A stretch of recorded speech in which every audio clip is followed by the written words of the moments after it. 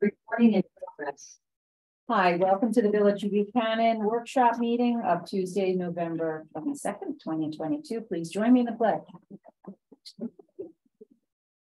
Pledge allegiance to the flag of the United States of America and to the republic for which it stands, one nation, under God, indivisible, with liberty and justice for all. Okay, thank you, everyone. So we have a few items here today for discussion. The first is the carryover 10.5 vacation days for the village administrator. I think we did something similar last year. Okay, so that's what we usually do. Then discussion to retain Philip Greeley from Collier's Engineering and Design as a traffic engineer for the AMS housing project. And that's the project, housing project behind the hardware store on Albany Post Road. Marcus. Sure, he was supposed to be here. Probably still on the road. So Phil Greeley has about, I really see his resume. He has about 40 years of experience. He's done a whole bunch of major projects in the area. He has a good relationship with the DOT. He has a PhD in traffic engineering. I know Dave Smith has worked with him. George has worked with him on projects. I've worked with him on other projects in Peekskill and in Dobbs Ferry. So he was only here to answer any questions, but maybe since Dave is here, he can express a little bit how the process will work. And maybe if he shows up in a couple minutes, he can introduce us to the board. Yeah, and that way Dave can express how that process works. Sure. Oh, by the way, he has a very good relationship with the DOT as well. That's important. This development for the AMS project. They're going to be hiring AKRF to do their traffic side, and then they'll be presenting their reports to Phil review it, and they'll also be meeting with the DOT since all the traffic will be going on the Route 9A, so the DOT would be involved in the process as well. So I'll let maybe Dave express a little more. Sure, thank you, Marcus. So that as part of when you finally get an application that comes in, part of the process will be through the State Environmental Quality Review Act, the SEEKR laws. And the application will start with this formal submission. It will be reviewed by staff, it will be reviewed by the board. And one of the first steps in the SEEKR process is to declare your intent to act as lead agency. So essentially that means that there is typically one agency or one board that coordinates the environmental review. And typically it's the board that has the approval authority or funding authority as part of a proposed action. So it's assumed that the village board would take the lead. There is a requirement where you issue the notice of intent to act as lead agency. It would be circulated to a number of interested and involved agencies. Marcus just mentioned New York State DOT, which would be a critical player. It also includes Westchester County, New York State DEC. There may be other agencies that get involved, but you try and cast as wide a net as possible to let these agencies know that there's what the proposed action is and what your intent is in order to coordinate the environmental review. After you've had some feedback, you provide 30 days notice for other interested and involved agencies to comment on your intent. After that time period, then it becomes your obligation to declare yourself lead agency, and you would coordinate the balance of the environmental review for the proposed action. And I'm assuming that with AMS, they're going to come in with probably some type of zoning text amendment. We discussed that, I think, at some point. So there will be a process. There'll be a public hearing process. And as part of that, they'll need to prepare, at least at the very beginning, they'll need to prepare an environmental assessment form, EAF, that's a long form. And then they would supplement that with reports, probably for sure, traffic study. You would want to know about utilities, you want to know about potential impacts to your municipal infrastructure, police, fire, schools. You would want to have some type of a fiscal evaluation to understand what the implications are from a tax revenue standpoint. So all those get compiled, and at some point you would have a public hearing, not only on the proposed zoning text amendments, but also on the project itself, on the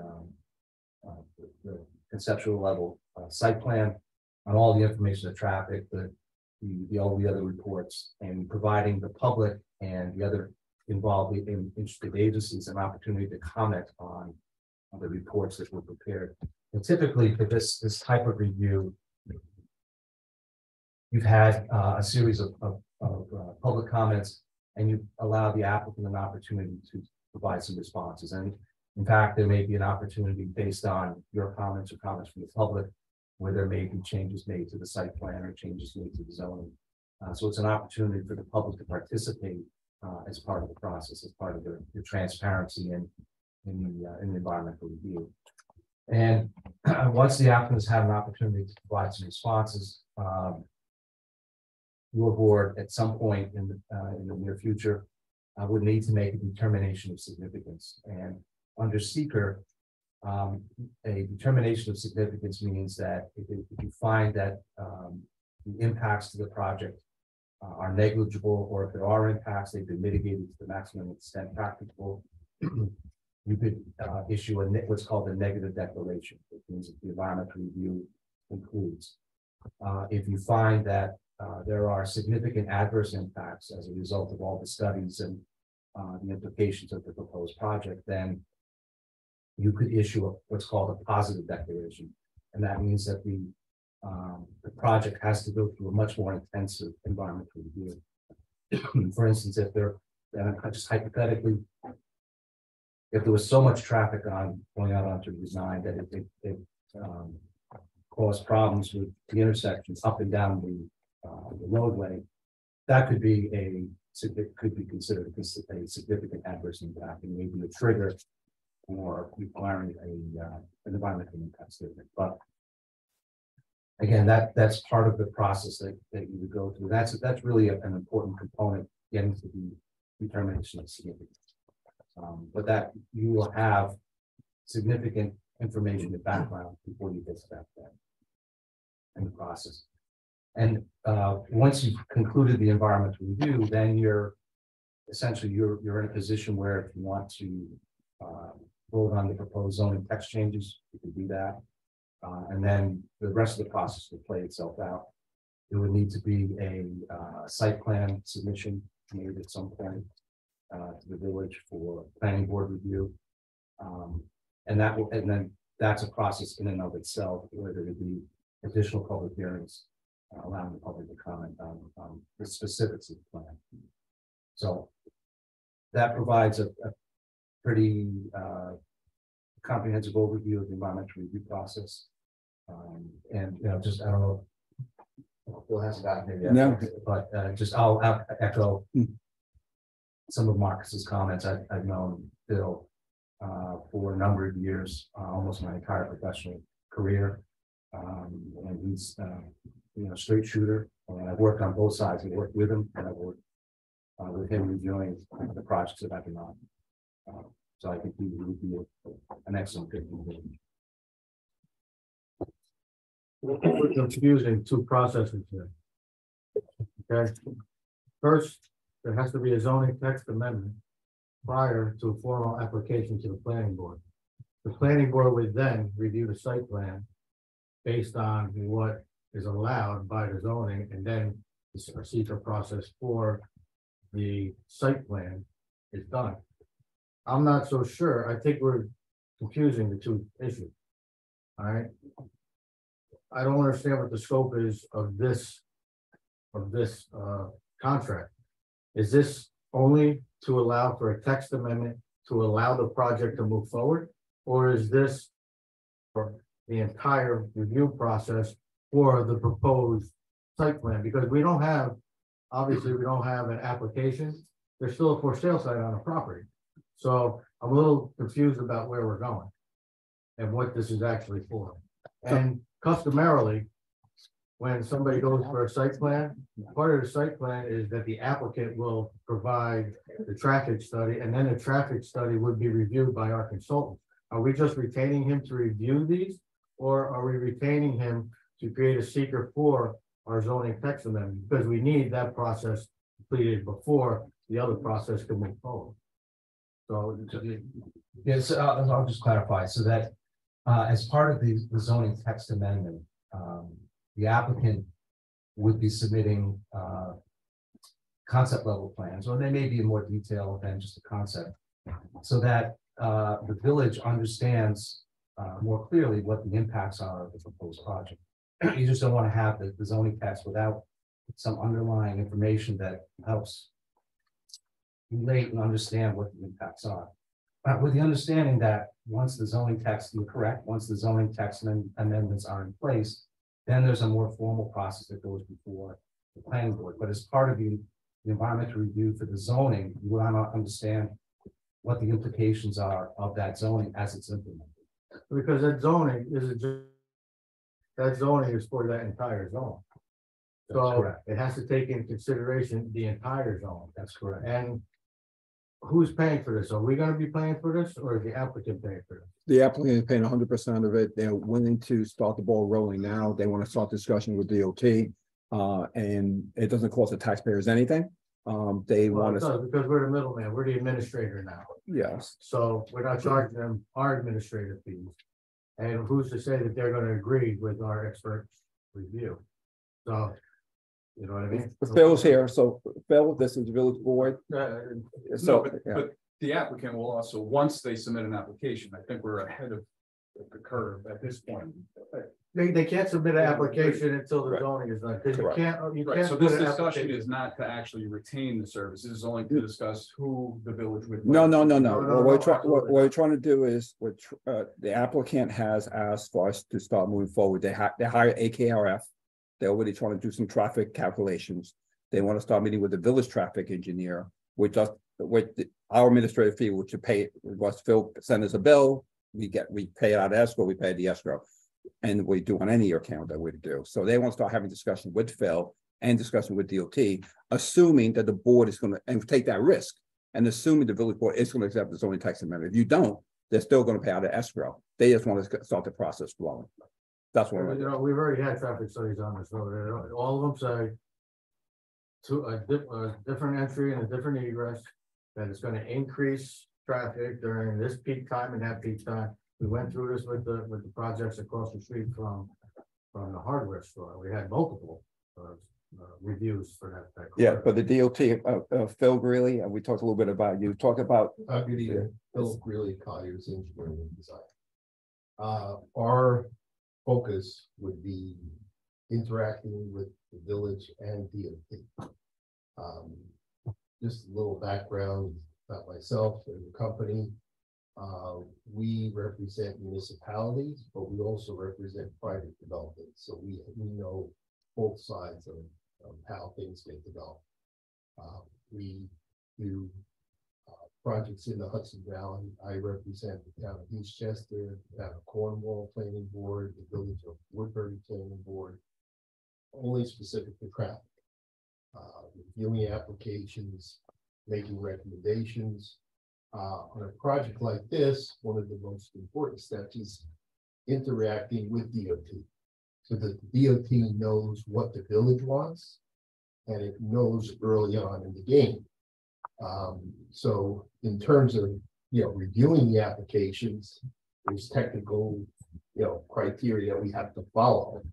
But in the past, and, when we're reviewing the application for a municipality, we look at what improvements would be needed. The first step really is to set up the scope to make sure that they're addressing everything that's of concern to the village. The standards that are followed are the requirements of DOT in terms of how you do traffic counts, how you analyze intersections, how you look at accidents, how you look at safety. So, the process starts with the initial kind of scoping, and depending on the process that the village goes through, whether it's a long form EAF or EIS, will kind of determine the path that we, go through in the process. But to me, the most important first step is having a meeting with DOT to get their input, to know what parameters that they will be looking for, and have the village perspective, as opposed to just the applicant's perspective in front of DOT. So So you're not only gonna review the traffic study, you're gonna perform a traffic study. So typically what we do is we check what the applicant does. In a case like this on the seeker, the payments are for to review what is being done, to make sure that it's done adequately, technically sound, and then as a representative of the village, interacting with DOT, make sure that when DOT reviews it, that our positions are being looked at as part of their review, because they're the permitting agency for any driveways and intersection improvements or anything else. So you're not gonna be writing the seeker for the zoning text amendment. No. Okay, that's gonna be the applicant, and Yes. in that seeker is gonna be the traffic study as well as other things for the entire zone, not Correct. just for this one project. Correct. And let me reiterate, the village isn't paying for it. We're gonna be the administrator, which, Correct. I don't know why we would do that. They should be direct bill. That's. We'll charge that. We normally charge a.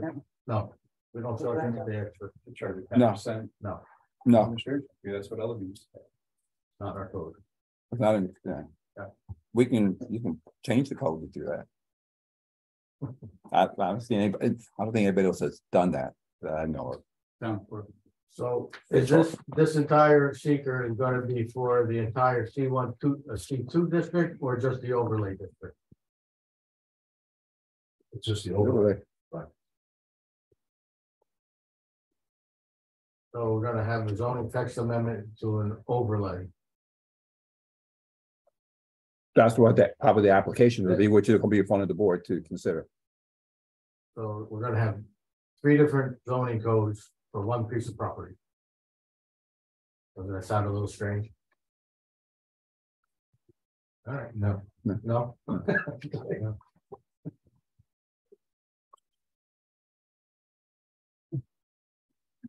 Any questions for Phil at all? Phil, thanks for coming. Oh, one Yeah, other yeah. question for him. When you're doing it, what are you gonna use for their for their site plan? Because the one we have here doesn't exactly say how many units they're asking for. They're saying they're asking for 200 residential parking spaces with a ratio of 1.3 to blank. So where are you gonna get your information, or how is the process gonna take place? Are you gonna interact directly with the applicant and then provide us with the information, or? Oh, typically it's up to the board. In some municipalities, they don't want the consultants interacting directly without a representative of the village there. In other municipalities, they let, the discussions go on between the 2 consultants. In this particular case, I think the plan I saw had 148 units. I don't know what that's. 148 and 1 commercial unit, 10,000 square feet. So the parameters that would be done, and in this case, because it involves not just the study of a specific plan, but the zoning, would have the range of what would be allowed. So they may propose 148, but under the zoning, and I don't know the details of that, may allow more units. So we would make sure we analyze the maximum, and also in terms of the effect, within the district itself. Well, currently the zoning allows for, with a special permit in the overlay, I believe 12 units per acre. Yeah. Where as long as 50% of the square footage is commercial. So I believe that's the way the overlay zoning reads right now by special permit. I think as of right is 8 units.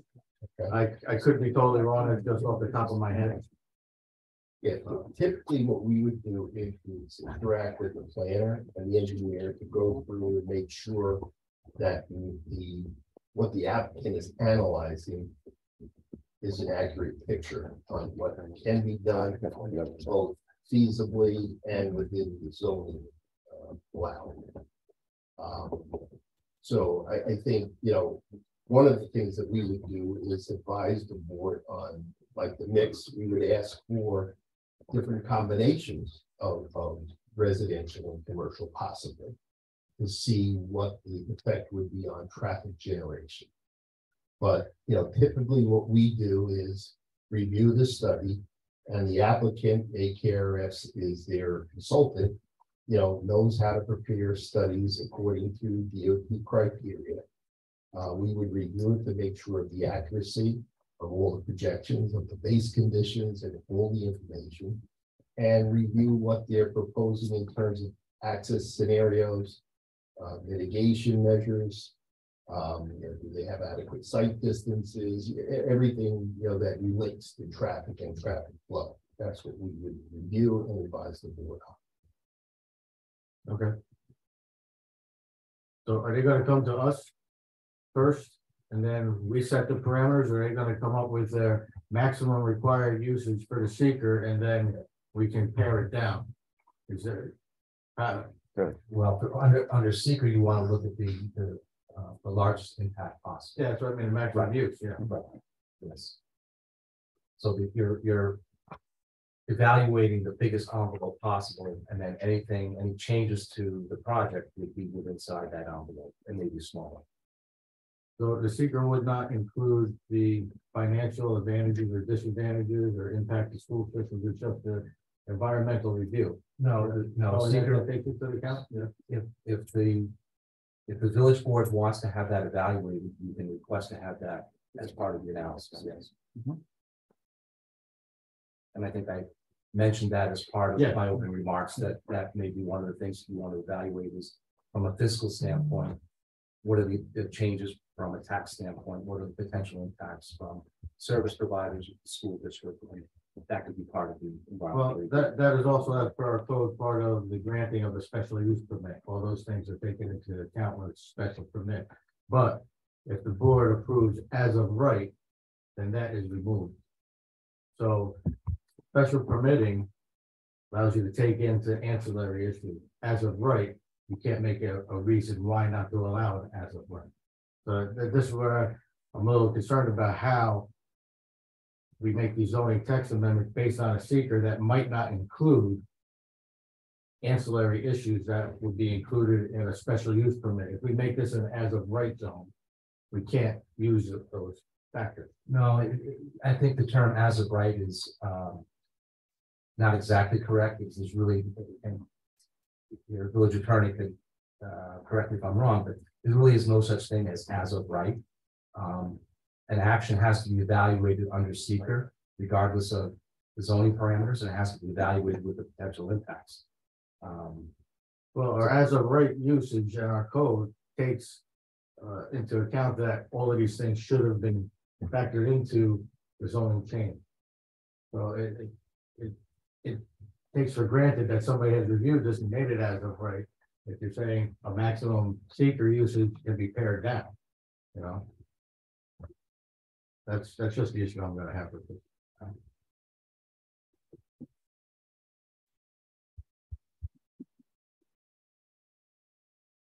Any other questions?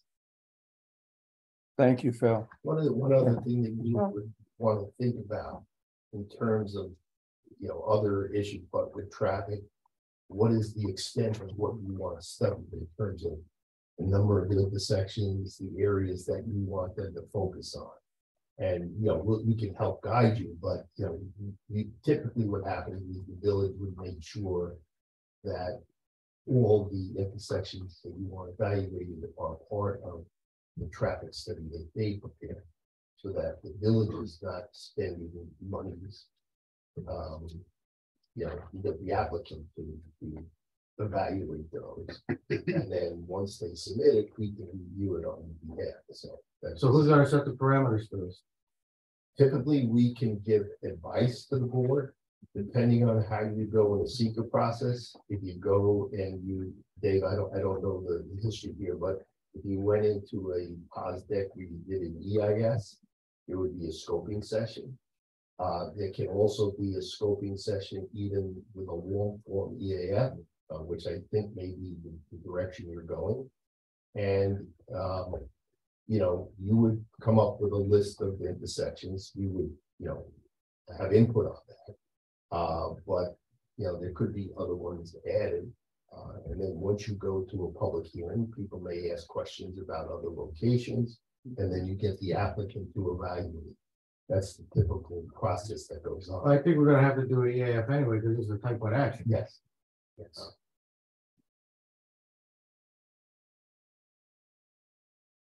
So any input that, you know, the board may have on, make sure, Phil, that you have them study this, or, you know, we set it in scope. And we typically would put together like a draft scope, or have the applicant put it together. We would review it, add to it, and then review it with the board, make sure that it covers everything that you want to evaluate, which, you know, you're in charge. All right, and there again, this is just for the zoning change. At this point.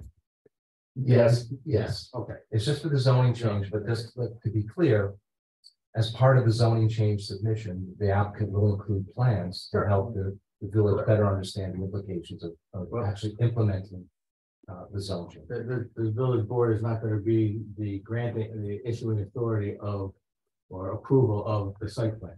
Correct, that's the planning, yeah, right. Because, you know, in New York, the village board can supersede the planning board. Yes. You're right. Thanks, Phil. Thank you very much. Have a Thank great day. Okay. Going to be scheduling a public hearing overriding the New York State property tax. This is something we have done for several years. So I'll have that on the agenda for the December meeting. And the next is a discussion on. Well, the call for the public hearing in December Right. for January, Yeah. correct? Okay, and discussion on water rates. So there has been some questions about the increase in the water rates.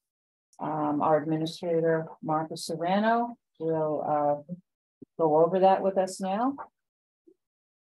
Sure. I know some residents have concern about what the water rate increases have been, especially the last fiscal year. So I've kept some for the benefit of the public, and the board members might know a lot of this stuff, but for the benefit of the public and want to be watching in the near future, just got a little statement to make, and then I got a little PowerPoint presentation, just to at least to set some groundwork in regard to how we got where we are. So the village has certain requirements on the state law. We follow generally accepted accounting principles. We're going to create the budget and everything else. In the private sector, there's a FASB board, we have a GASB board, and they said an announcement in regards to how to do budgeting, how to do accounting, and everything else. So under New York State law, I'm a budget officer. I'm fiduciary responsible to handle all the finances for the village and make sure we provide a balanced budget. I am required under the law to provide a tentative budget to the board in March. The board has end of March, beginning of April. I have to adopt the budget by May. So I take this very seriously to provide a balanced budget, but also provide a budget that actually is financially stable and actually puts the village in a good financial condition. During that process, I have to look at all the revenues, all the expenses. There are expenses that are mandatory. There are expenses that are a little bit of flexibility. Work with the department heads to provide a budget for the board that actually has a balanced budget, a little bit of a positive cash flow to make sure we're in a positive arena. The difference here, we're talking about taxes is more stable. You know what your taxes are going to be. When we do our tax bill based on the assessment, done, no big deal. Water, as people know, it fluctuates. It fluctuates with the temperature, it fluctuates with how you use your water, what you use, how many children you have, how many people you have in your house. So that's a little tougher to actually try to balance out the budget. So doing that process, in my 40 years of experience, I've had municipalities that had water and sewer, and I try to balance out that as much as I can. The difference here is, as everybody knows, with the closure of Indian Point, you had a substantial large customer that had water flows that were not actually related to the actual flow of water that was actually being used by that client, which was Indian Point at that time. There was a problem with 2 meters, really 3 meters. And that they kept on reporting those meters were not working efficiently. So what happened was that the village for many years has been overestimating or estimating the bills higher and higher and higher to try to draw their attention. talked to George about this as well. George said, I remember 10, 15 years ago telling them to fix the meter. And during that time, there was a decision to keep on overestimating the bill to try to get their attention. So now with the closure in the point, last year, one of the meters was fixed. And then more recently, the second meter was fixed. And now we have actual readings that are going on. So during that process, and I'm going to show you a PowerPoint presentation, show you a bit of what the impact's going to be. The village users were benefiting by the amount of excess bills that all sorts of rates that we're charging in the point and Holtec versus what they would have normally have paid. So that's the main reason for the water bill increase over the last year, because now all the meters are fixed. Bad news, I didn't want to increase anybody's taxes, I don't want to increase anybody's water, but the problem, we have to have a balanced budget, and now we're still trying to keep a little of a fund balance to show the village is financially stable and financially responsible to the taxpayers and the water users. So what happened was when the last bill went out, there was the last meter was fixed, and then I see the flow going down substantially, but the usage that we're actually paying we buy water from Peekskill and from Montrose, the effect wasn't that large. So therefore the expenses were still the expenses to purchase the water was still about the same level, but at the same time, the water revenue went down. So I had to make up the difference. The difference was about $1 million that we had to make up between what we were collecting versus what we should have collected. So what I'm going to do now, show you a little PowerPoint presentation, just to give the public a little visual of what it looks like. So just give me a second. I'm just going to share my screen here. So, and then not only the meters, Marcus, we went from a fully operational nuclear power plant with approximately 1,000 people. And then it went down to, I think there's about 300 now. Correct. So what I'm going to do here is, hopefully you can see that, yes. So just for the public and for the board, we have this discussion within the budget season. Let's just show you the operations of the water fund. The majority of the water fund is due purchase of water from Montrose and Peekskill.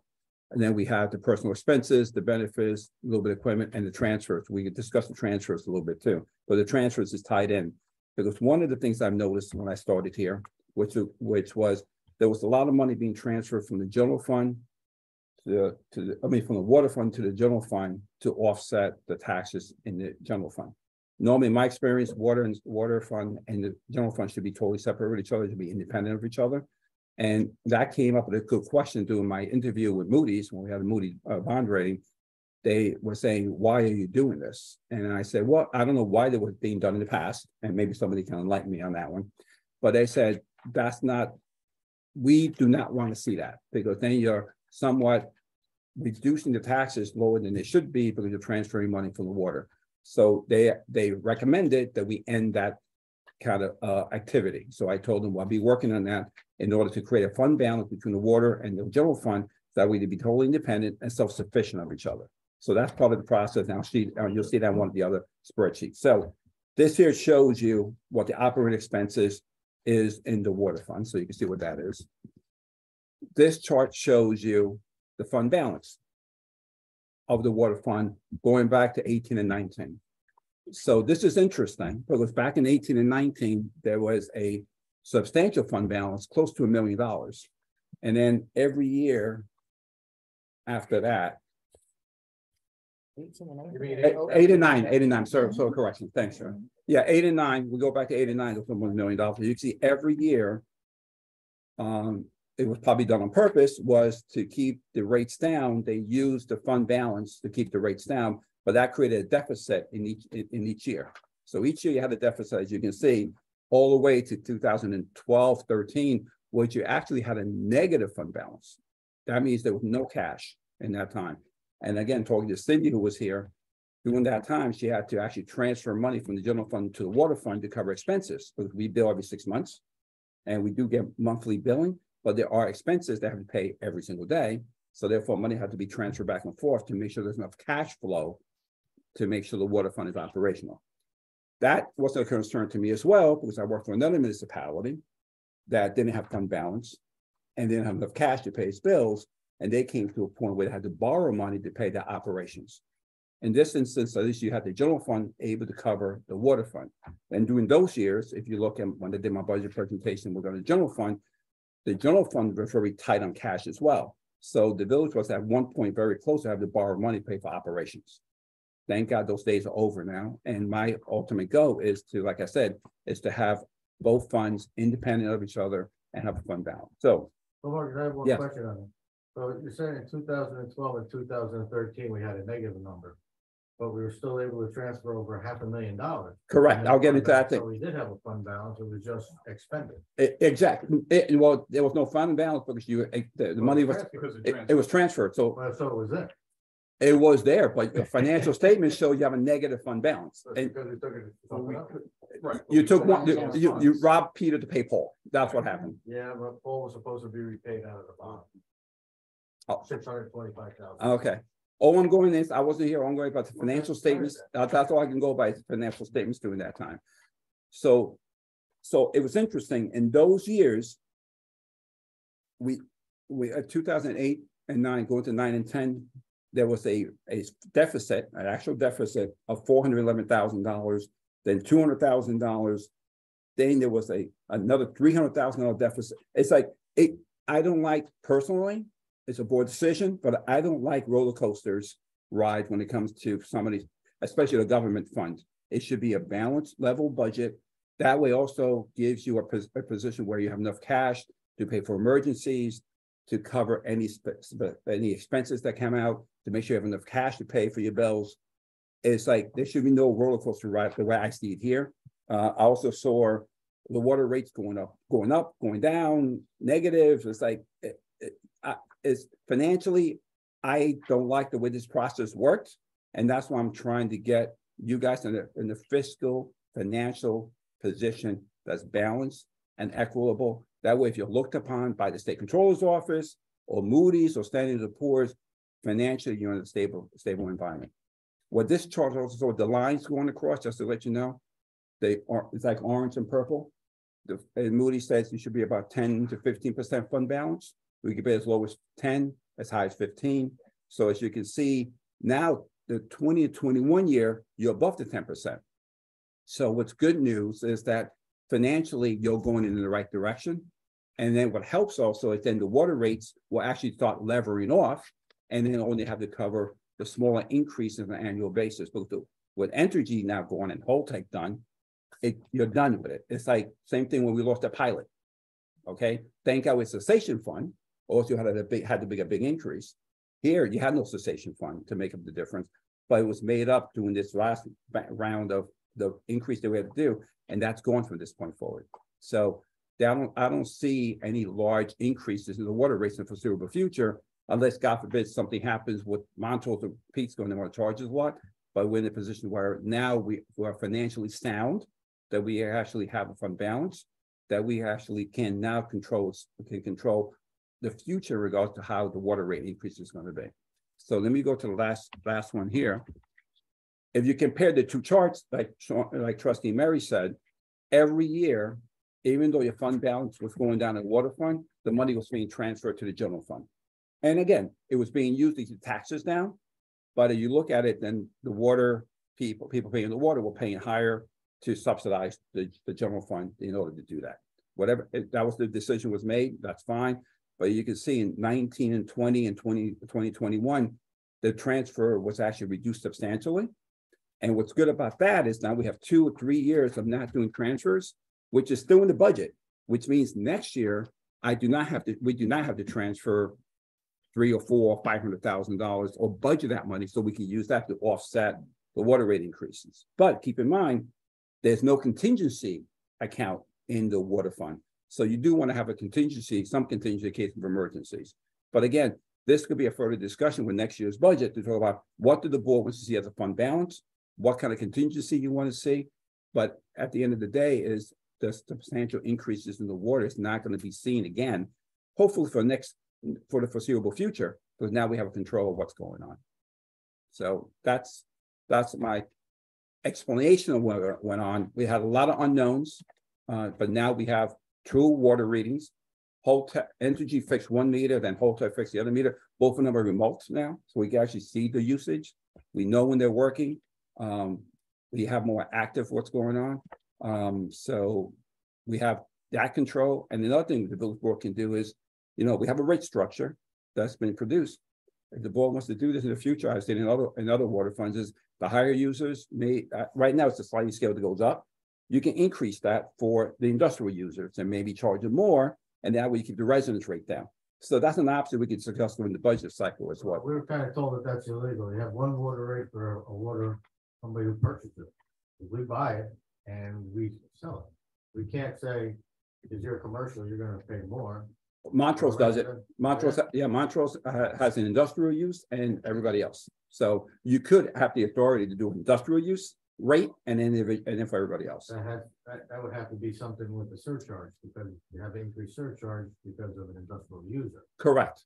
So there has to be some kind of factor. You just can't arbitrarily say, I'm gonna charge you 56 cents a cubic foot, I'm charging you 75 cents a cubic foot because you use more.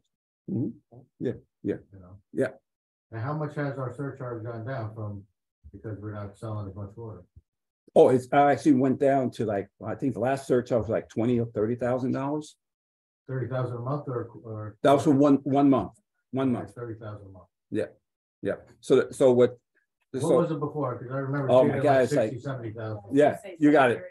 Yeah, it's like went down almost to less than half what's going on. So now we see with all the meters working properly. Now we see the usage coming down as well.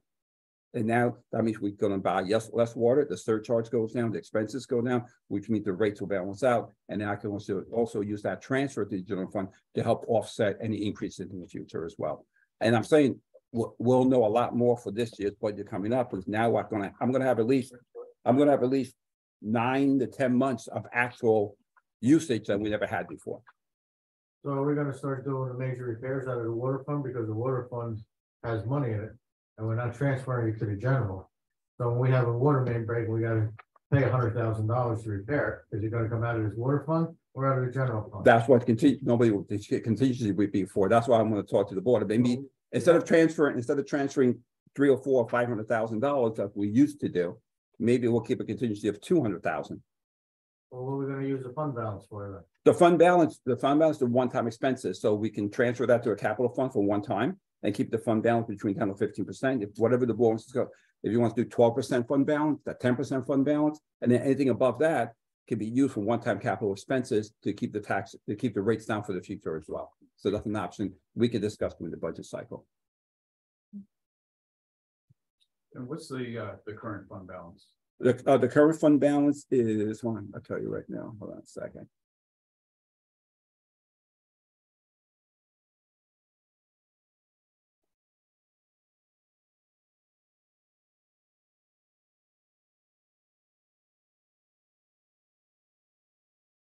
Right now, the current fund balance is 500,000. Now, the year that we haven't closed yet, which is the 21-22 year. It's interesting. The auditors just finished their site work. They have a tentative fund balance increase. We might have a $50,000 fund balance increase. So our budget was very close to breaking even when in that year. So that was my concern as well, is that I didn't want to have another deficit coming to the new year that we're in right now. So last year's fund balance increase might be 50,000. So we're very close to breaking even. So now that 500,000, it was 500,000, that's 12.66% where we'll be at right now. And with 100,000, it will be probably at, 13%. And like we said, then at that point, we can keep that fund balance the way it is, reduce it to 12, put some money for contingency or capital projects if we want to do that. But you can't use that to really offset taxes, because the water rates, when you do that, then what happens next year? You're not going to have that money for next year. So normally we discussed a little bit about fund balance policy. So I want to bring that up through the budget cycle as well. That way you say, this is what fund balance should be. Anything above that should go to capital projects, and the board decides what are the priorities for the use of that capital project money. It's almost like the reserve we do with the fire department. We give them $50,000 every year, and then the board decides how that money is going to be used. We finally do the same thing with the water fund. So that's the game plan.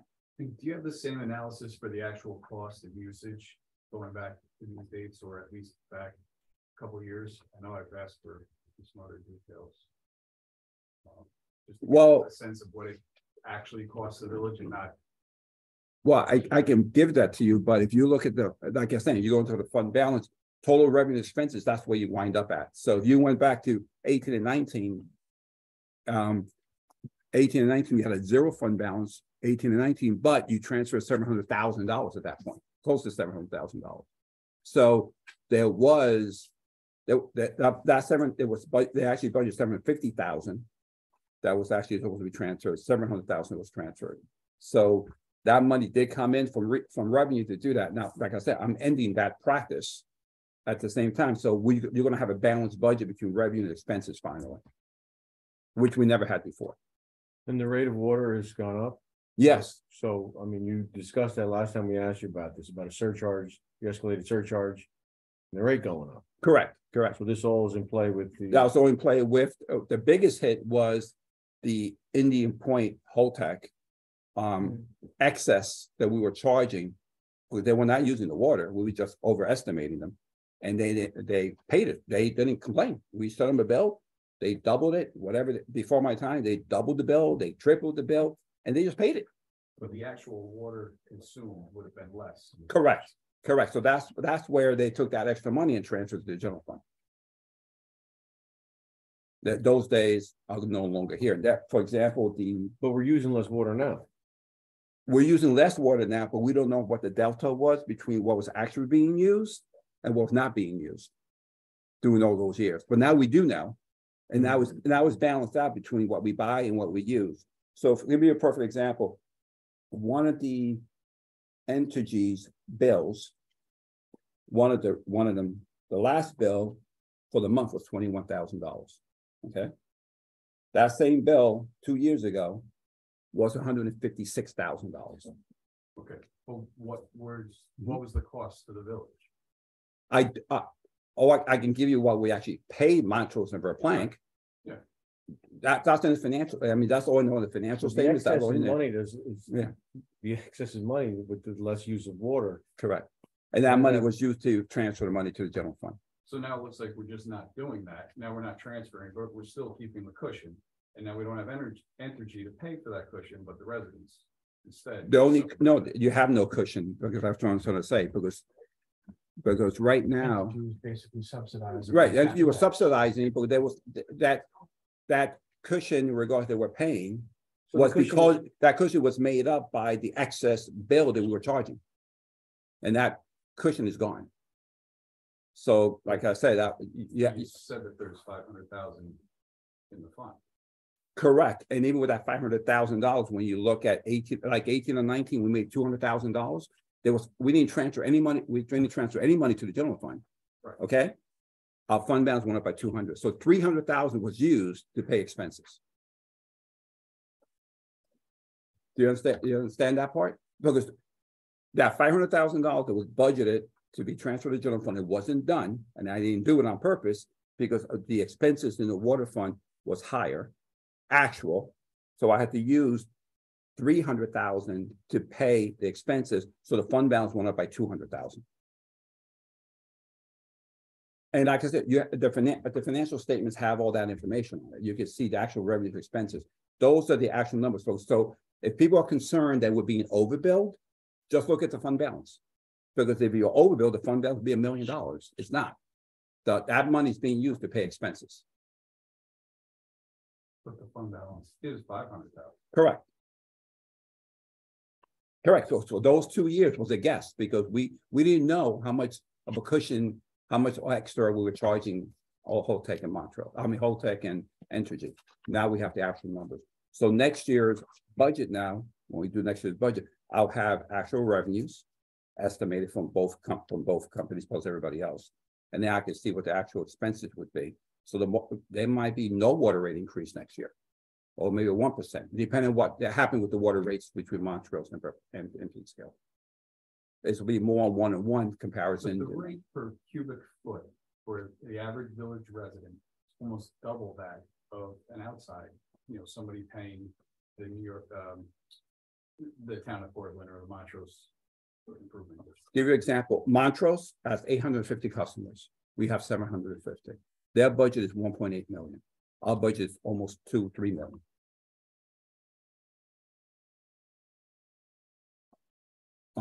Yorktown have 10,000 customers. Cortland has 8,000 customers. We have 750. So there's also economies of scale you have to consider as well. You have more customers, a lower budget, so therefore the spread out is less. But the only drivers of the budget is the cost of the water, and I mean, the expenses are Correct. minimal. Mhm. So it's 84% of that is made up of the water Mhm. itself. Correct. That's a pass through. Correct. That's correct. And So our water rate should really be equal to anybody else who's buying water from Montrose Business, Montrose Improvement District or the other.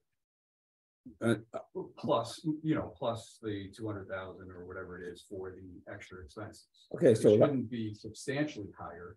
than- all I can go by is actually what we pay Pete Skill and Montrose. If we have to pay them 2.5, 2.8 million, then add a couple $100,000, you owe me that 3 million. Montrose is 1.8 million. That's half the budget. Is there a big difference between what we pay on the rate between what we pull from Peekskill and what we pull from Montrose? Pete Skill's rate is a little lower, and then Montrose charges the surcharge as well. So there's a higher rate that we pay, higher than Montrose would pay, but we also pay the surcharge on top of that when it comes out. So the rates is not a comparison. We're not paying the same rate the Montrose residents are paying. And we're not paying the same rate the Peekskill residents are paying. But they do charge a higher rate for industrial users. But all I can say is, if Who charges the higher rate for industrial users? no, they both charge a higher rate than their own residents for industrial users. Yes, they do. But we get hit with a surcharge when we go a higher amount. So that's what we try to get more water from Peekskill. They try to do a 60-40 split between the two. They try to get the surcharge down on the Montrose side. And all I can say is the numbers don't lie. Yes, our fund balance at 500,000. Again, it's a guess because I don't know what the actual rates are going to be for them for Holtec and Montrose. I mean, Holtec and Entergy. Now that we do know, then we actually would have an idea. And at the same time, the water should go down because they are shutting down. So, their bills are going down substantially. So we got hit with double whammy. First of all, we're being possibly overbilled. And at the same time, this happened when they're shutting down. And the water usage is going down. So it's the best guess estimate that I can do. And it's like I said, if we went back and you said, our fund balance is $700,000-800,000, so you say, okay, there's an issue going on. For the last 2 years, we had a fund balance of 200,000, 230 1 year, 200. 1 year we had 217 fund balance, and last year we had 280. But this year we're gonna have 50. So there was a balanced budget at actual in this year's budget we just finished, and the difference was $50,000. So if there was overcharge, you would see a higher fund balance. So that fund balance is used for water main breaks and anything to do with the infrastructure of our water delivery system. Correct. Or you can. So we have to have something in there. Correct, and that the board decision. I'll try to get this chart show you where Moody's wants you to be at. You can be at lowest 10% if you wanted to, because if the general fund is strong and the water fund is balanced finally and financially stable, that's what you want to do. Because worst case scenario, you had an emergency in the water fund, you can have borrow money from the general fund, but you have to pay it back. But you have a place to borrow money from finally. You didn't have that before. And I wonder what happened to the Montrose district, because they have been making good money with Entergy Open also, because they were doing a lot of surcharges. Well, the surcharge, it was coming to us, yeah, we were paying. Well, that means that our rate went up. Mm-hmm. The general user rate went up. Correct. That's correct. That's correct. So there's a couple of things we could do. Like I said, we're going to reduce the amount being transferred to general fund, totally eliminate it, but they have no contingency. Leave a little bit contingency in there. You can use fund balance one time, but then you don't have that flexibility next year. You can move that money to capital projects for next year and keep it a lower fund balance. There's a whole bunch of options you can do, but like I said, I see a very minimal if any increase of water rates for next year. It just depends if Montrose or Peak Correct, Stories. are Correct. raised. Now we Yeah. actually have a plateau now that we can work off of, which we never had before. And this is just another piece of the puzzle of losing your largest taxpayer. Or a water user that didn't care how much Yeah, because I talked to George about that. George said we kept on talking to Hope, Anthony about that. And he said, by the time we go into the process to get it fixed, it's too much of a problem. We gotta pay the water bill. It was surprising, but they did it. Okay, And that just goes to show going forward with the development in the village, not to put all your eggs in one basket. yes. Okay, hopefully Any that's other helpful. questions with the water rate? Let me stop sharing. We go back. So when would we? Oh, you have a hand raised. I Hold have on. one other question. When would we explore the Mhm. possibility of charging an industrial rate? We can start doing that in the new year. Yes, Okay, we do can, that. yeah. What's that industrial rate gonna be based on? I'll check with the state to see if there's any regulations in regards to what you can do. I'm sure there has to be something. You I'll- just can't. I'll double check because I know 2 municipalities that do it. I don't know how they did it and why they did it. I do some research on that. Yeah. Rate scale. Yeah, yep. So I know a couple of us that have an industrial rate. And I would see if there's any regulation in regards to any legality. I do agree with you. I don't do anything we're gonna be challenged for. So, and then we can figure that out. You're gonna be checked. But if it's allowed under the law, there's an option you have. It's up to the board to decide what you want to do. It's worth exploring, is your point. Yes. I'll explore it. There's a person wanted to talk. Sure. Mike, you got unmute yourself. You want to speak?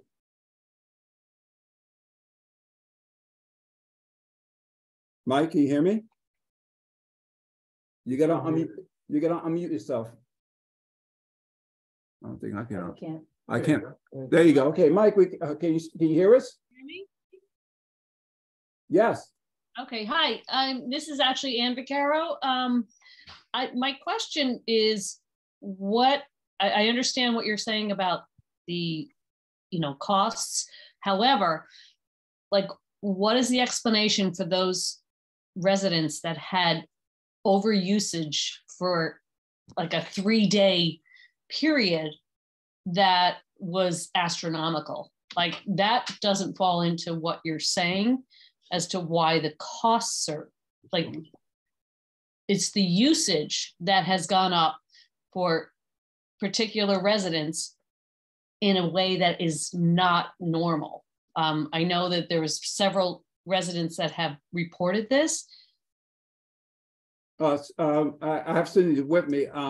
You do have access to your actual readings of what water you use. So I understand that. I understand. I'm not saying that. There are certain residents, I believe, that have reported to the village that have had astronomical amounts of water usage being read, that they weren't even home for that. Is it? Oh, yeah, but was that a leak though? Was it a leak or something? No, it was not a leak. And I believe that there is more Well, than. yeah, I'm sorry to interrupt. Cindy's here. You can't hear her, but Cindy said it was one person. One person didn't know why. Yeah, and everybody else was leaks. So it was one person didn't know why, but they were away. So there could have been a leak, but they were away for a couple, whatever time it was. No, there was 2 different people that had leaks at the same time. Yeah, they had leaks. Yeah, Cindy said she talked to a couple of people that actually had leaks in their houses, and they reported the leak. So because they had the leak, there was a one-time credit you can apply for. But that's only once in a lifetime. Once in a lifetime, and Cindy explained that to them, and they wanted to do it. Yes. Okay, so I will check with those residents that Sure. had different stories on that and Mhm. usage being different Mhm. during certain Okay. times. And that's my question, is where is that fitting in all this? And Yeah, those individuals, Cindy and Sharon, are always in the office to answer any question. They can look at the history, and also if they don't know how to access their meter, they can walk and see what's going on. They can do it themselves. So whatever they need, absolutely, just call the office. Okay, thank you. No problem, thank you, Thanks, Sam. thank you. Anybody else have any questions with the water? All right, Stephanie, do you have anything? Because I'm gonna go around and ask the board if they have anything. Marcus, anything else? Just a quick little thing, Con Edison might be milling and paving Tate Avenue before the end of the year. They want to get it done this year. They've been talking to George about that to make sure they meet the requirements to do it. The good news is Con Edison has agreed to put the tap in. They put the tap in, so they want to do a one-time fix, go to the sidewalk and the curb, and leave our connection in the grass. So that way we can connect to that when we're ready. So that's one update. So if we get an update, we'll put it on Facebook, email blast, and everything else that's going to happen. Let people know, because that's, we could do a code red too, because that's just a busy road. Correct. So yeah, so I thought I had something else, but I don't remember. But that's what I remember, to make sure everybody knows that might be happening. Are we gonna accept that road if they pave when it's below 45 degrees? Didn't we have an issue with that? Well, it has that. I talked to George. It has a 3-year warranty on it in case anything happens. 3 years, but roads are supposed to be good for 20. Yeah, but But they're only gonna give us 3 years when they pave, when it's. that's why Who's they gonna sign up for that? they say that's what they do throughout the entire state. So Con Ed can do that, but municipalities can't. It's a municipality decision. Mhm. We're not I based I on wouldn't it. take it. Mhm. Well, What would you like? So I can go back to him. Can they go in the spring, Sean, you're thinking? Absolutely. Weather warms up? Listen, we ran into issues with that on Blakely Avenue. We ran into issues with that on other places where seams didn't meet up. We had, and I'm sure George can give you the criteria. Many people can give you the criteria of what you're supposed to put asphalt. Mhm. That's why asphalt plants close in the winter. I'll go back to Con Edison at board decision. That's fine. Yeah. Well, it's gonna be a cold joint no matter what you do. They're only paving from the middle over to the curb line. Right? Curb to curb. Oh, Oh, they're doing curb to curb? Curb to curb. All right, so it's gonna be a hot scene. Mhm. Not at 40 degrees or 30 degrees. At 230 degrees coming out of the truck, I think it'll be fine. So what's the board's pleasure? Yes or no? It's up to you guys. So you can do in the spring?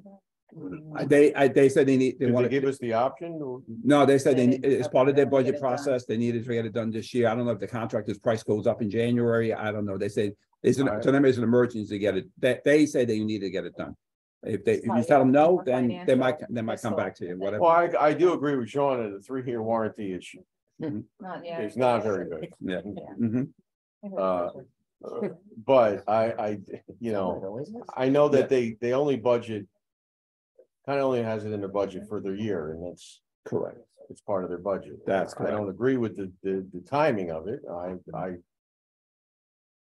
Well, if they could do it, if we're gonna do it, if they could do it soon, because what's it supposed to be, like 50 degrees? That's why they're trying to plan it within the timeline that well, they what. have till December 15th. Correct, correct. And they can't do it with rain, so whatever you guys want to do. They're getting the contractor ready to go. So they're close. All right, well, let's see what the temperature was. But once you give them the permit, I think it's. Yeah, they correct. go, they just do it. Correct. But Yes, we have our standards. yes, George has. yes, no?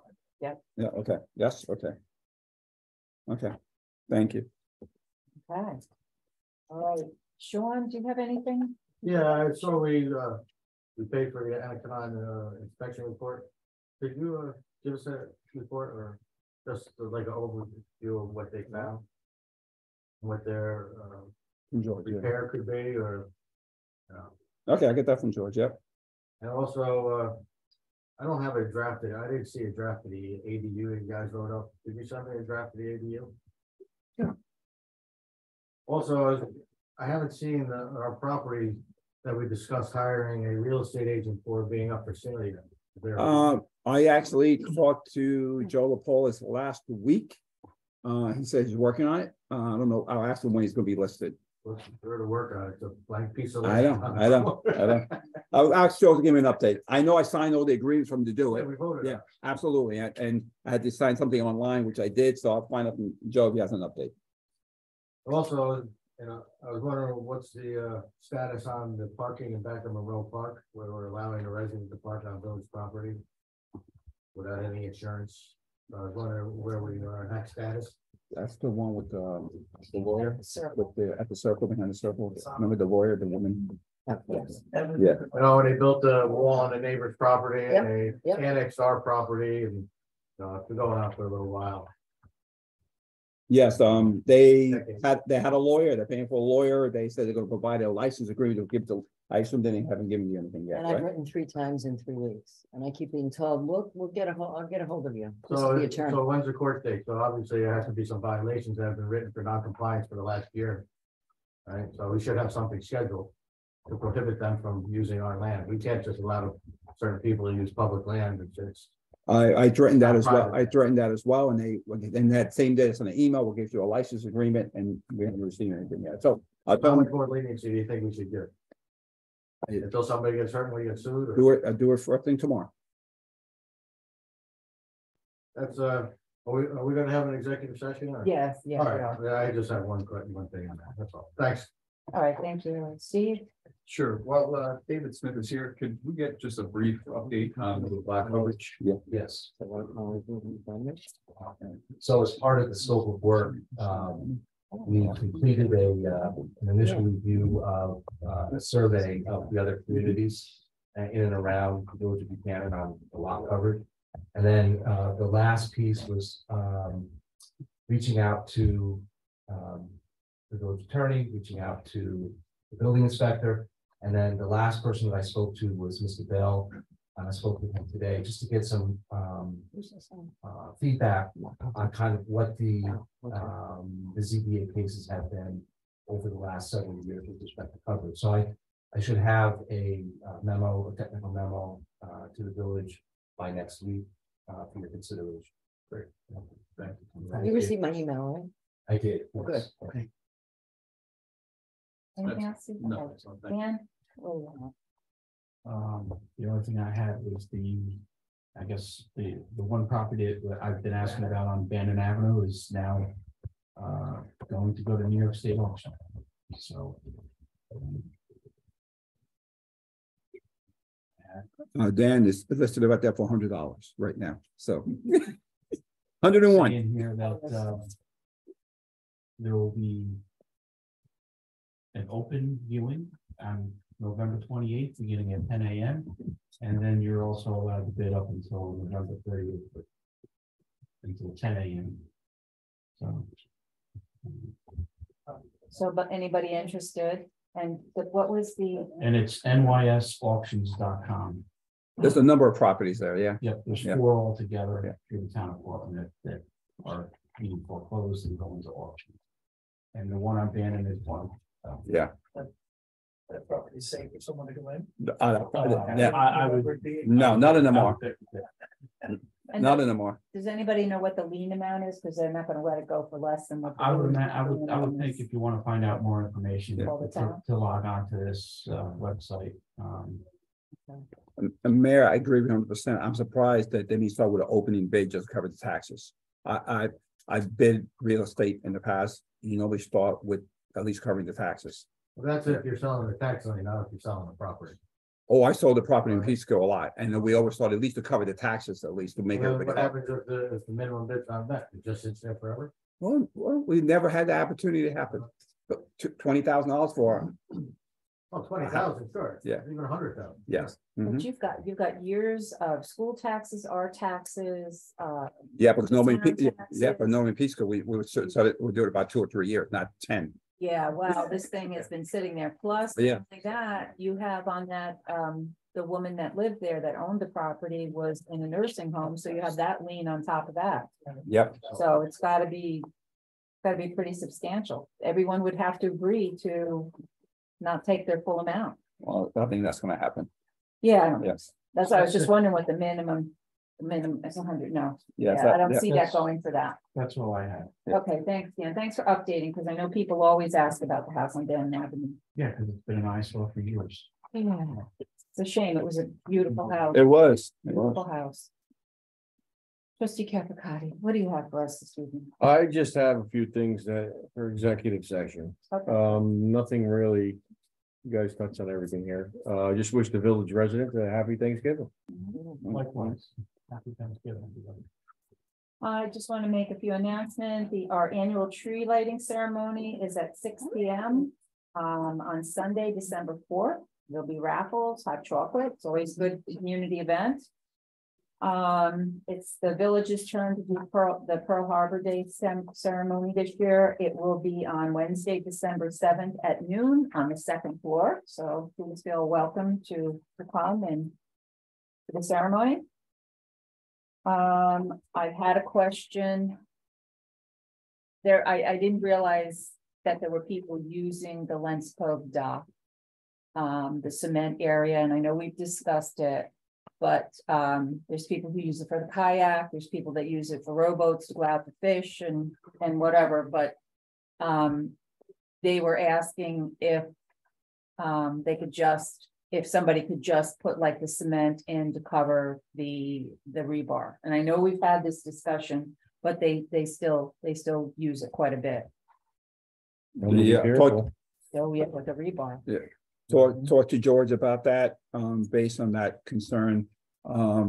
George said in order to get it somewhat repaired is at least $30,000 to $40,000, and you still have to go to the Army Corps and you have to go to Army Corps engineers. You can't touch that dock without one of the Army Corps engineers. Yeah, it's not an easy process, Yeah. if I remember, and just to remove the concrete. Correct. I'm looking at I have it in my notes, it was 17,000. With 2 WD. Yep, that's it, yeah. So what their question was where it's exposed to just put cement in, but even just to put that cement in, it would be, you'd have to still get approval. Yep, and the Army Corps engineer might say you might have to redo the entire thing. I don't know. You have, then you gotta hire George to talk to the Army Corps. yeah, we got it, we got an estimate, and it was well over $30,000, just, you know. I think they were just looking at a simple fix of filling it. Gotta go to Army Corps. Okay, all right. Is that below water? Is that below the At times. it tide? is. Yep, Mhm. when the tide comes in, yeah. That's not easy. No, I was gonna say the north side of the ramp, it's a slope, there's a beach. You can walk right. Yeah, You don't even that's have right. to walk on And- it. You can that's walk it. on the gravel and go to the inlet And and walk you're in. straight down. That's right. And on low tide, you can walk even past That's the ramp. Mhm. Now, are we gonna move forward with removal of that? Yes, I think Well, I think that was I think we decided not to do anything the last, because you have a discussion with another company. So the idea was to hold off until you finish your discussions. Yeah, Mhm. okay, correct. One of the other questions I wanted to ask, we have an annual audit. So are they finished with? They finished with the field work. The Now field they gotta find it, as soon as they finish with the draft report, I get it over to the board. At least they gave me that, like I said, the water. Water So information? they gave me the water information, knowing the meeting was gonna take place. I want to make sure I have the most up-to-date information, Okay. but they haven't finished their audit yet. They're still working with Cindy because even though they finished the field work, now they go back and Cindy keeps on responding to more questions back and forth, so it's not complete yet. And I know Cindy's been very busy, working on our, but we do an audit every year. So, Yeah. and it's a lot. We have to. It's a lot of work, yes. Mhm. So, but thank you. The other thing is our recreation supervisor, Nancy Bayer, would like to buy maybe about 3 or 4 signs advertising the hours of the ice skating rink. She called me today. So just to let the board know, she's interested in doing that. She'd like to put it in a few different places around the village. I'd like to change, let me know, I'd like to change our workshop for December is scheduled on 27th. I'd like to change it, move it to December 20th. If that's okay with the board. What is that again? So from the 27th. Yeah. That's January, the 27th to the week before, which is the 20th. I'm okay with I'm okay everybody with else. that. I'm perfectly fine with that. And I don't know, it's gonna be an interesting year next year, kiddies. Sean mentioned the ADU legislation that Senator Harkin has proposed. So I'm sure that's gonna rear its ugly head again in January. Teresa, I'm sorry to cut you off, but Peter found some good information on that. Peter, maybe you went to a meeting. It's good Oh, before you great. brought it up. Thank you, Peter. Yes, Get your mic closer. last building inspection meeting I attended last week. We have a representative that gives the state for us for Stock or and he uncovered and buried bill that they turned down the original, accessory building, and now it's hidden again, and they're just waiting to roll back Oh, no, out it's again. getting passed. And they're trying to push it through, so we're trying to all get together to try to say it's a life safety issue. And So what bill was it embedded in? but it did not have to do something. So he said he found it, and he brought it up with New York State, so he has a copy of it. So Peter, maybe you can reach out to him tomorrow or something and ask him if he has any information so we can get it to the board as well. That would be great. So I do have it back on the table, just hit it, and you found it. And they're trying to push it through. Yes, yeah. Other things that are happening, I don't know if anyone else has seen this, I read this today, so the Wheelabrator garbage plant that's in Peekskill, their permit is due to be renewed. So Senator Harkin has called for a public hearing on the renewal. And one of his quotes is, "It's an environmental justice community." I do know the same people that were anti-nuclear are working on getting the Wheelabrator plant closed down. So I don't know what we're going to do with the garbage, but that's what's going on right now. So there will be hearings. So when you hear it, that's what they're working on, trying to get that closed down. Sponsored by Harcum again? Yeah, Harcum is asking for a public hearing on that. So. Yes. So all kinds of fun things to look forward to in the new year. Other than that, I think I have, we're going to be going into executive session. Any comments from the audience? No comments, questions, any hands raised? Nope. Okay. I want to wish everyone a happy Thanksgiving, and we look forward to seeing you at the tree lighting. So I'd like to make a motion to go into executive session to discuss contractual and also personnel. Second. All in favor? Aye. Happy Thanksgiving.